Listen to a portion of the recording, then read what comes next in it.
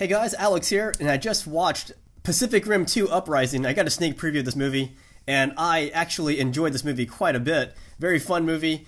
When I watched the first Pacific Rim movie back in, I don't know when that was, I hated the first Pacific Rim movie. I felt like everything about it was derivative. You know, the whole story felt like it was Evangelion, Gundam, and then you got some Godzilla thrown into that. Even the acting felt derivative. You had a guy who was trying to act like Sam Rockwell. Easy. I just felt like everything about that movie was terrible. The speeches that they gave, they were awful. They were cringeworthy. No, sorry. And the only thing I liked about the first movie was Ron Perlman and the big giant robot versus kaiju scenes. Those are pretty cool. But the story itself was pretty bland, very derivative, and the acting was awful. I don't know why the acting was awful, because all those actors are great outside of that movie, but in that movie they were terrible. So I came into Pacific Rim 2 with a very closed mind.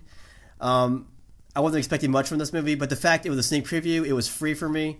I was like, shoot, I'll watch anything that's free. So I watched this movie, and it was awesome. Now, the star of this movie for part 2 was John Boyega. He played Finn in the new Star Wars movies. He was awesome in this. I feel like they gave him so much material to work with, and I think you got a whole range of personality from him. He's hilarious, and he's very charismatic when he wants to be. So I was very happy to see him in this movie, and I was actually drawn by the main character in this movie, unlike Pacific Rim 1. I hated that movie. But yeah, he's basically the son of the guy in the first movie. He's the one who gave that speech about canceling the apocalypse, which made me cringe.